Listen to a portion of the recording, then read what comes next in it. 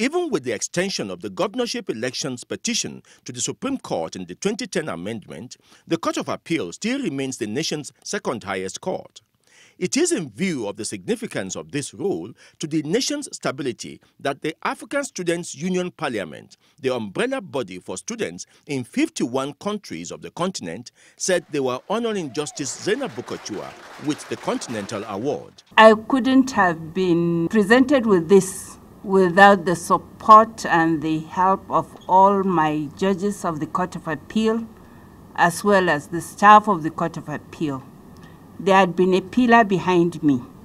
All others who spoke stressed the need for forthrightness by the Court of Appeal in its judgments and for African students to chart a course for a new Africa that can compete favorably with the rest of the world. Speaker of the Parliament, Ahmed Coulibaly, of the Kigali Institute of Science and Technology, Rwanda, who spoke in French, along with the former Speaker of the Parliament, who is a Nigerian, called for a resurgence of African values. We are trying to sensitize the youth on the dangers to themselves, one, and to the society about the use of this substance. The Court of Appeal is not just drawing the attention of Nigerians alone.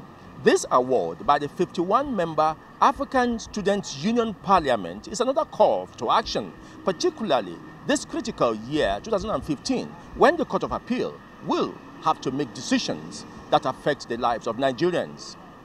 From the Court of Appeal, Abuja, Femi Okeowo, NTA News.